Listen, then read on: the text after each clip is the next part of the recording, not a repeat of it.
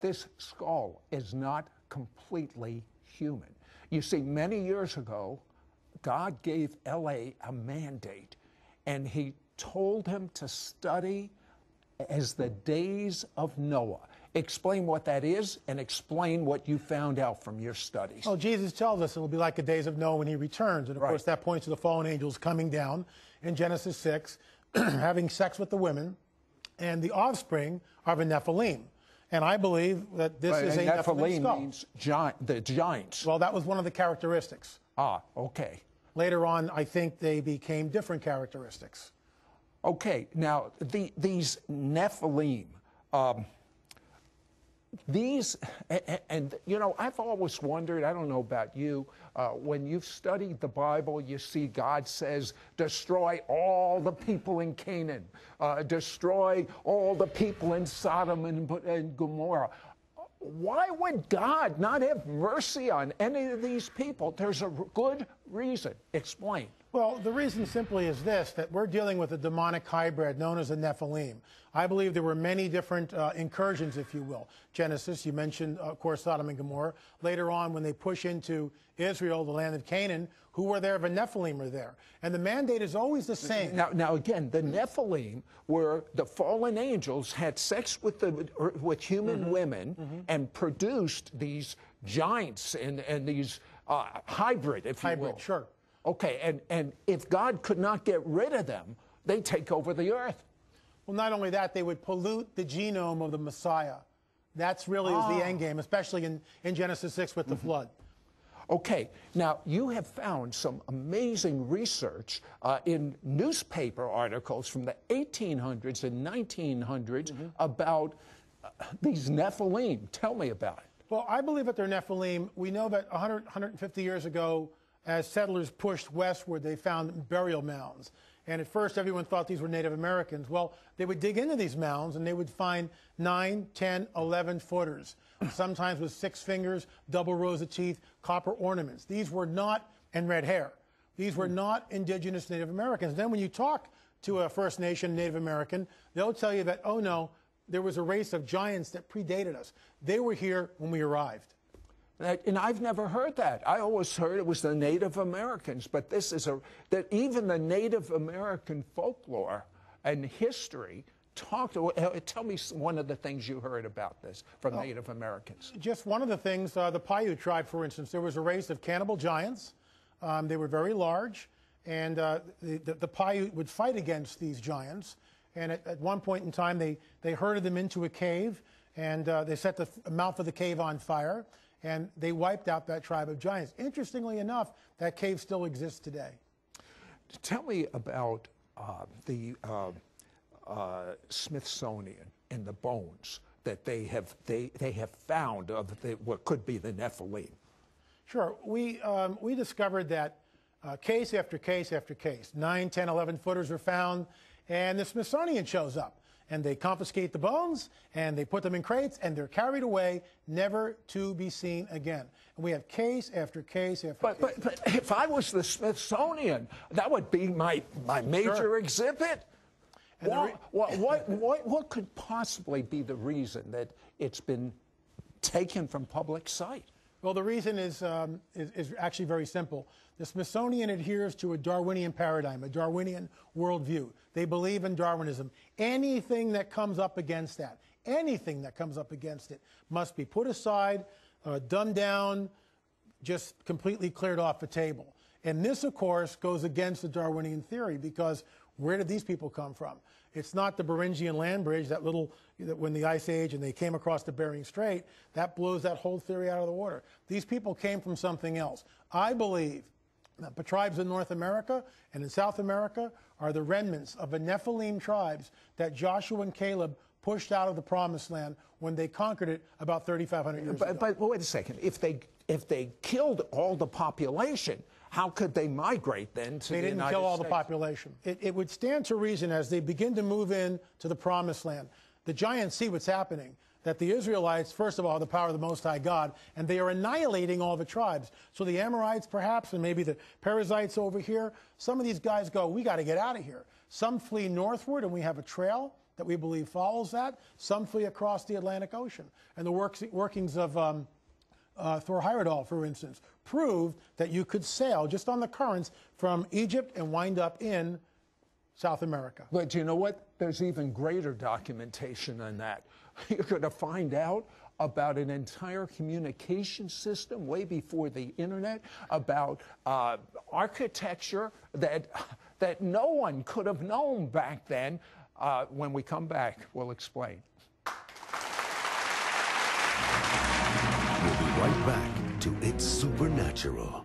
Call right now to get L.A. Marzulli's must-read book on the trail of the Nephilim, giant skeletons and ancient megalithic structures, plus his shocking 2 DVDs, Watchers 6 and The Cosmic Chess Match. Yours for a donation of $50. Shipping and handling is included. Ask for offer number 9189.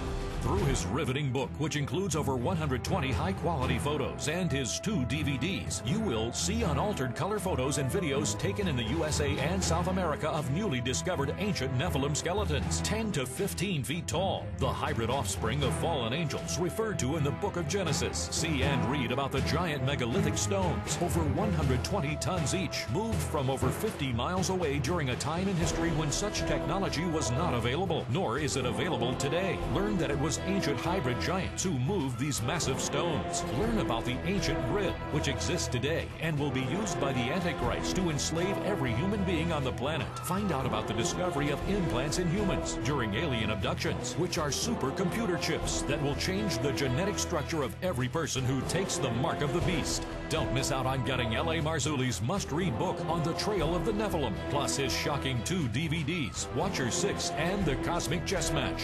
Call or you can send your check to Sid Roth. It's Supernatural, P.O. Box 39222, Charlotte, North Carolina 28278. Please specify offer number 9189 or log on to sidroth.org. Call or write today. We now return to It's Supernatural. L.A., why do you say these skulls that you are finding out about, especially in Peru and the United States, are partially human? Well, this skull here looks sort of human, except, of course, it's elongated. You can see the way the sides of the skull go up. A normal human skull consists of 4 plates. A frontal plate, and by the way, these are sutures here. A frontal plate, then you would see another suture that would go and split the parietal, which is the center plate, in 2 pieces. Well, and then, of course, the occipital, the rear plate. What you see here is a frontal plate, which has been greatly enlarged, and it's got this very strange ridge bone on top of it. And then, where there should be 2 parietal plates, there is only 1 parietal plate. We saw many, many, many skulls down there with these characteristics. We also believe that this is a female skull. The male skulls are about like this, much, much larger, much more robust. Now, you did an amazing scientific study of different colors of hair. Tell me about that. Well, the hair on many of these skulls are red. It's sort of a reddish auburn in color. That shouldn't be there. Why? According to the Darwinian theory, all these people should have black hair because they came across the Bering Strait 10, 12, 20,000 years ago, whatever. And so these had red hair. But we wanted to see if the hair was dyed. So we took some hair samples, and there's a machine called Raman spectroscopy. What this does is it shows the molecular structure of each of these hairs. So we took a control sample of normal human hair. We took the red hair from the mummy, and then we took a dyed hair, dyed human hair, and then we took a hair from a man who had claimed to have been abducted by aliens and forced to have sex with a hybrid.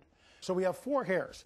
The control sample went like this on a graph, okay? The human hair just went like this. The dyed sample went like this, right through the roof. But here's where it really gets interesting. And in my opinion, it links what happened in antiquity with what's going on today.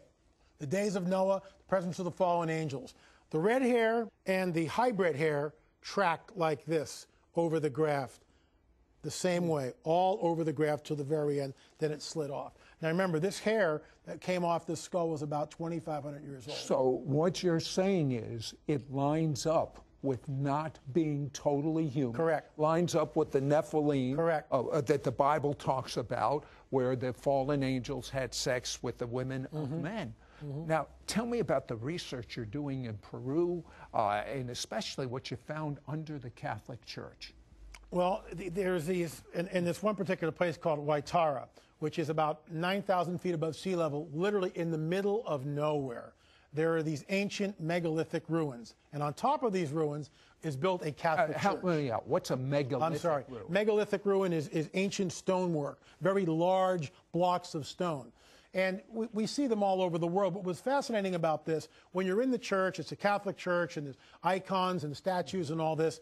But at the base of the church, about to the 8-foot level, are these ancient stones, which are laid without mortar. And the joinery is so precise, you cannot fit a human hair between the stones. And they are polygonal shape. What I mean by that, many different sided shapes, not one stone is the same. You'd be hard-pressed to achieve that type of masonry in today's world. You could do it, but at what expense?